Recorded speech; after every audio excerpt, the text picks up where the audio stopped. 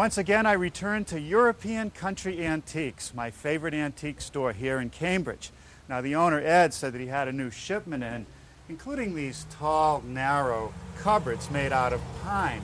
Now, I like the flat panel and the nice little moldings, and the pine looks great. Let's see what he's got. Hey, Ed. Norm, how's it going? Good. Nice to see you. New shipment, huh? Yeah, you're late. Where have you been? I hope I haven't waited too long. No, I got a few left. All right. You saw the one in the window? Yeah, I like that Good. one. I like the size of it and the look. Take a look at this one. A little bit smaller, narrower. A little bit narrow, and it has raised panels. And You know, these are cupboards that are made from old doors. so this is new. That's new from old wood, yeah. Okay, and just the doors are the thing that it starts with. Right. Well, that one's a little bit narrow. What else do you have? Let me show you another one down here. It's a little bit wider. The same two doors. Now, what do people use these for?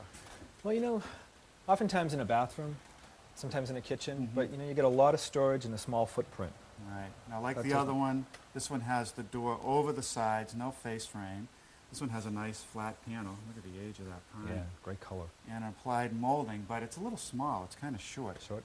Yeah, I got one more over here you can take a look at. Boy, as usual, you are packed. Yeah, you got to keep it full. I'm heading out next week, in fact. Okay, yeah. Now, this is a little bit closer to the size that I would like to work with. A little bit wider and taller. Again, a flat panel door with a, boy, that's a nice applied molding. Now, do people ever put mirrors in these?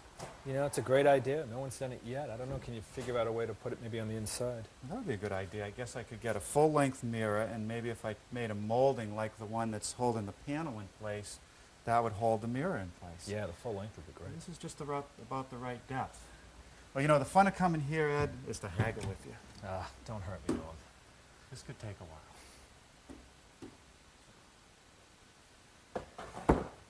Well, I wonder how much Ed will give us for our version of the bathroom cupboard. Here it is, with a few changes from that antique that we saw. I thought that the top of Ed's piece was a little too plain, so I added this cornice molding. The door is exactly the same. In fact, I had some knives cut to make these moldings on our new molding machine, which I'll show you later.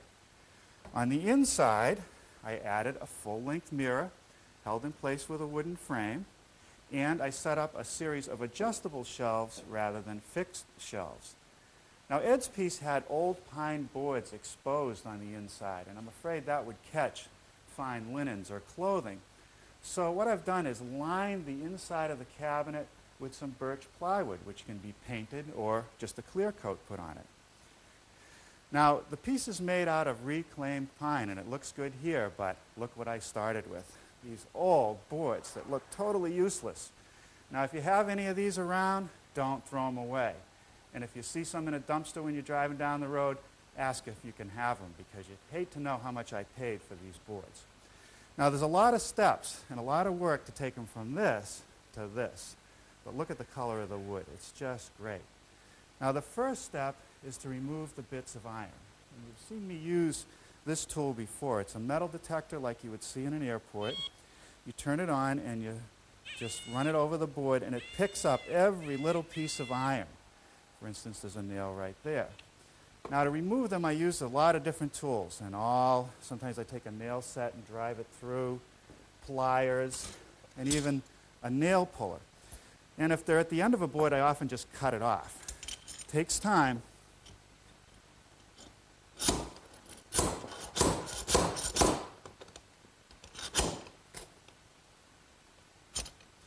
All right, well, there's probably a half a dozen nails in this board, so I'll get back to that in a minute. But once the nails are out, that's not enough before you run it through your planer. There's a lot of grit on these from being handled and stored.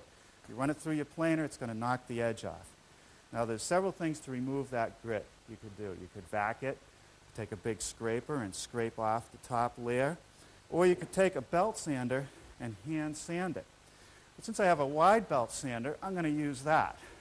And what I'll do is run it through with a very aggressive belt, like a 60 grit. But before we use any power tools, let's talk about shop safety. Be sure to read, understand, and follow all the safety rules that come with your power tools. Knowing how to use your power tools properly will greatly reduce the risk of personal injury. And remember this, there is no more important safety rule than to wear these safety glasses.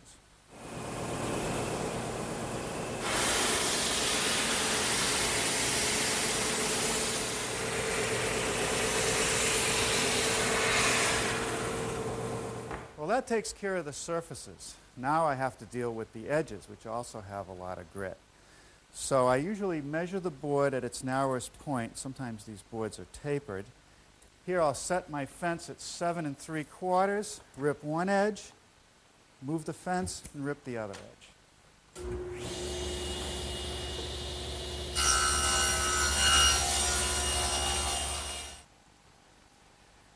It took me about a half a day to clean up enough boards to build the prototype, and then I cut pieces out of those, sometimes going around defects in some of the nail holes. Here are 3 pieces which will make up the top, and I need to do a glue up. If I slide the pieces together, you can see that they're not quite tight and straight, but that can be taken care of at the joiner.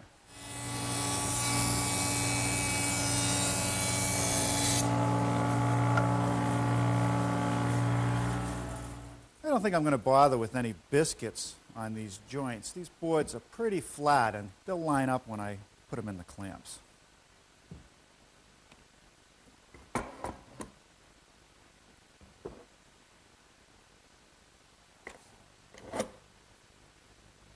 Okay, we'll set that aside to cook for a while. Now last night I glued up the side panels and they've been removed from the clamps, and the first thing I want to do is scrape off any of the glue that's squeezed out.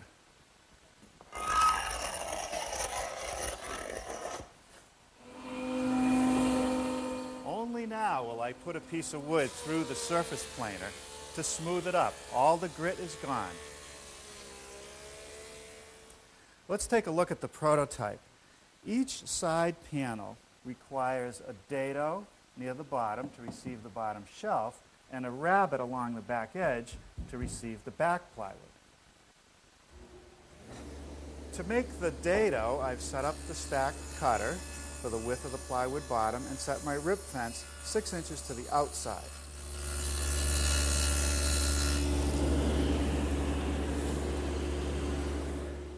Now, this is a fancy device that gives me nothing more than a sacrificial strip which avoids the possibility of my expensive dado hitting the rip fence. And with that, I can make the rabbet.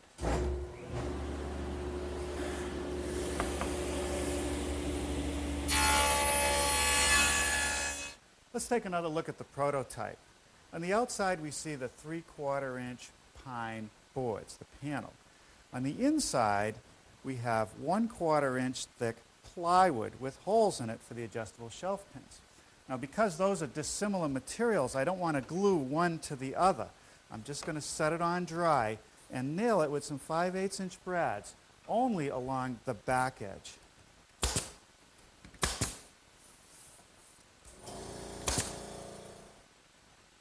Now I'm ready to make the holes for the shelf support pins. And I'm going to use this homemade jig. It has a fence that I can adjust for the distance I want the holes in from the edge. There's a center line that I align to the center line of the panel, and I clamp this in place so that it won't move as I do the operation. Now this will give me about 25 holes, but I can extend the line of holes by moving the jig. Once it's clamped in place, I turn to my router with a 5/8 inch collar and a 1/4 inch bit.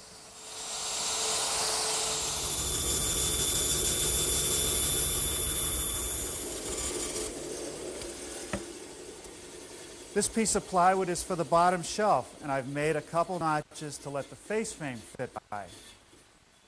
By now, the blank for the top had cured, so I took it out of the clamps, sanded it, and sized it. I need to have a dado along each edge to receive the side panels. I'm going to use my router to do that. I've set up a guide fence against which this flat side of the router base will run. The layout from the edge of the fence to the far side of the line is equal to the distance from this edge to the far side of the cutter. I'll make one pass, slide the fence over, and make the second pass.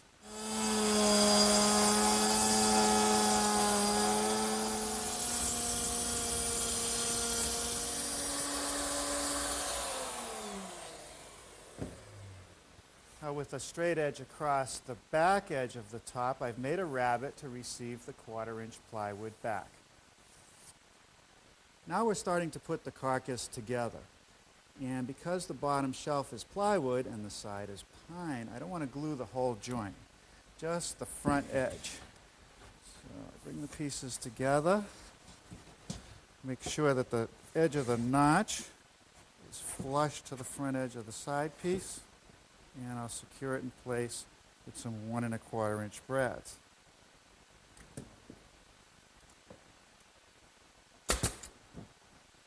For the top, I glue the entire length of the joint because both materials are the same.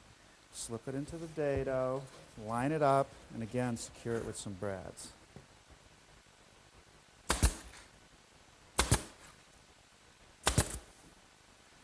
Now for the back. Glue all the way around in the rabbets. And even though this is only a 1/4-inch thick piece of plywood, it adds a lot of strength to the case. Keep it from racking.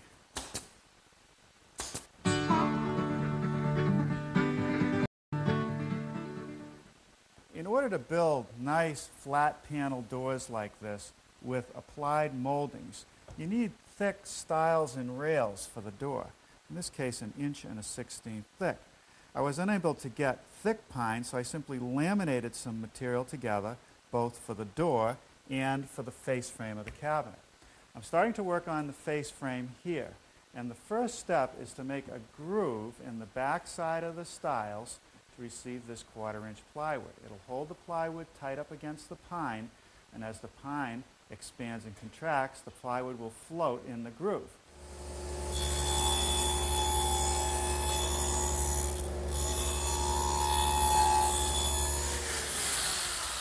To connect the face frame stiles to the rail, I'm cutting some slots for some number 20 biscuits.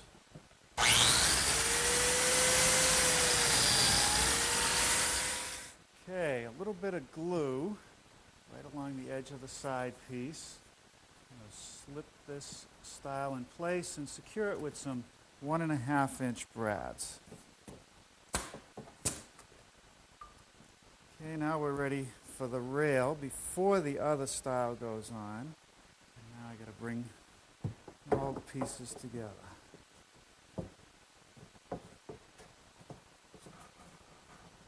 Before I nail the opposite stile, I'm just going to clamp this rail in place. Make sure it's nice and tight. That should do it.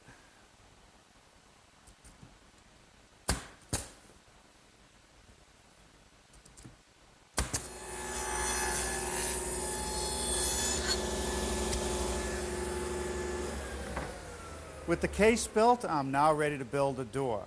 These pieces are my rails and stiles. The first step is to put a groove in each piece to receive the panels.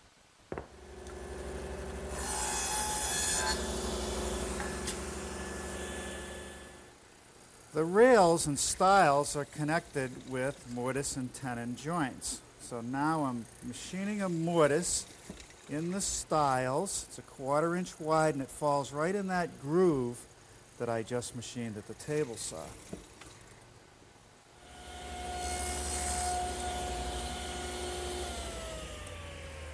Now I'm beginning to form tenons on the ends of the rails that'll fit into those mortises.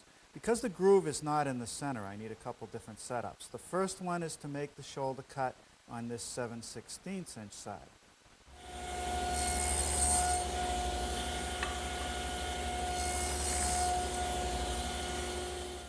Now I'll lower the blade and make the shoulder cut on the other side.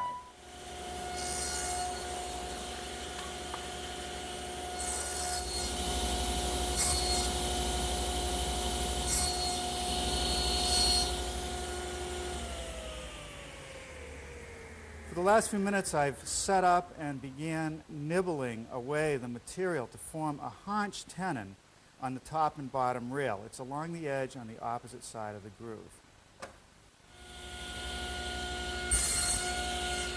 Now the cheek cuts, and it's going to take 2 setups once again because the tenon is offset.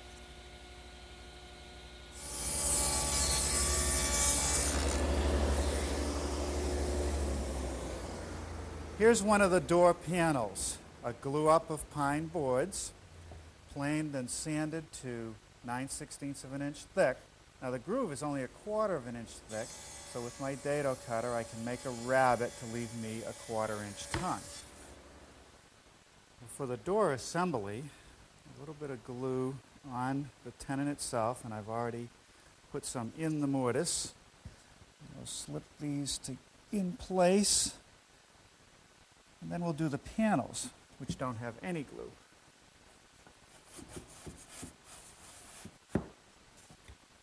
All right, with glue on the tenons and in the mortises for the other style, we'll set that in place and then clamp everything up.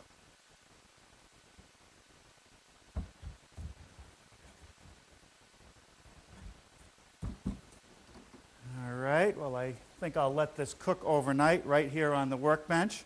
Tomorrow we'll make some moldings to go around these panels, the cornice and the base, and then we'll finish the project inside and out. Now, good morning. I got started today by taking the door out of the clamps, sanding all the joints nice and smooth, and just knocking the edges down a bit.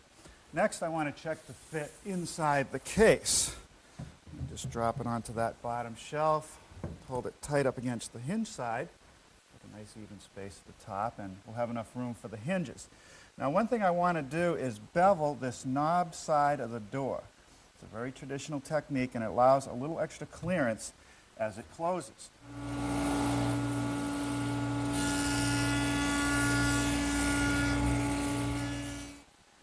Well, now we're ready to start making some moldings, and I'm going to start with this panel molding. I could try to make this with my router, but I wouldn't even come close to this profile, and it's a very classic look. Now, you're not going to find this molding down at the home center or even at a good lumber yard. You could go to a millwork company where they'd cut a set of knives and they'd run some stock for you, but there's a minimum charge for that.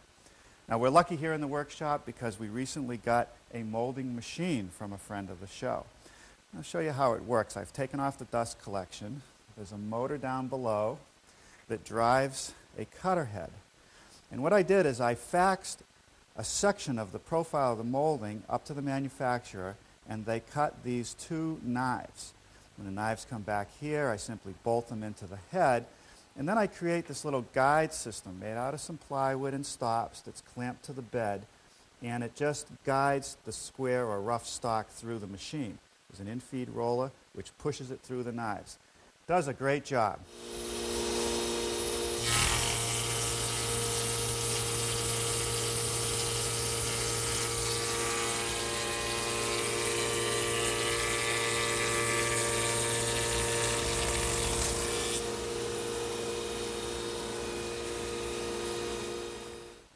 All right, that should be enough to wrap the panels. While I have that set of knives in the molder, I'm going to run a thicker piece of stock, same profile, to wrap the mirror.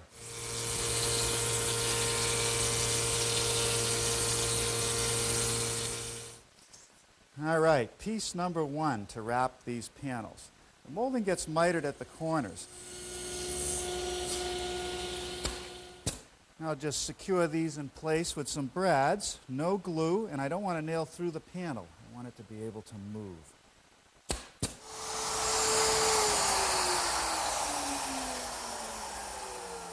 To mortise out for my hinges, I'm using a homemade template, a collar on my router, and a straight cutting bit. Nothing fancy here, just 2.5-inch brass plated butt hinges.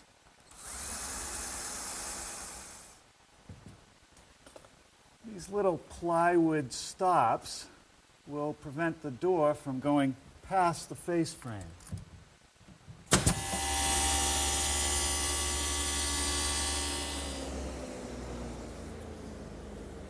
With my dado, I'm able to make a rabbet on the back side of the molding that's going to overlap the mirror. I'm only going to install 3 sides now. After the piece is finished, we'll slide the mirror in and install the last piece. Okay, well now I'm starting to install the decorative crown, which goes right under the edge of the top. I made this with another set of knives for our new molding machine, and I'm mitering the corners. And there's a little trick to that. The first thing that I do is take a piece of scrap wood and rip it to width equal to the distance from the bottom of the crown to the top of the crown. Then I use that as a gauge at the miter box. The gauge goes against the back fence of the miter box. Now here's the molding. This is the top, this is the bottom. I flip it over so that it's upside down, and then I bring it right even with the top of that block. Now if it was too low, you can see my mark that I want to cut to, it would make the long point too long, and if it was too high, it would make it too short. This makes it just right. Okay,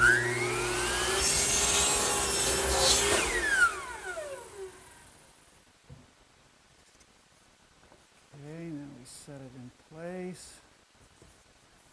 And you can see how nicely that fits. Now for the base. First, some square stock, glued and biscuited at mitered corners. And now the final piece of decoration, a little base molding. After that, we'll do a little touch-up sanding, and this piece will be ready for the finishing room. The first step in the finishing is to prime the interior. I'm using a high-quality alkyd-based primer. Once this is dry, I'll give it a light sanding, and the finished coat will be a high-gloss latex enamel. Well, now for the pine. We're using one of our favorite finishes. It's a combination of stain and polyurethane. It's a satin finish. I put on at least 3 coats with a light sanding between each. And when the piece is all done, boy, there's no better look for this antique pine. All right, well there it is, with the mirror installed and a coat of white latex paint on the inside. This is a very useful project. They didn't exist historically, but I think a lot of people are going to want them.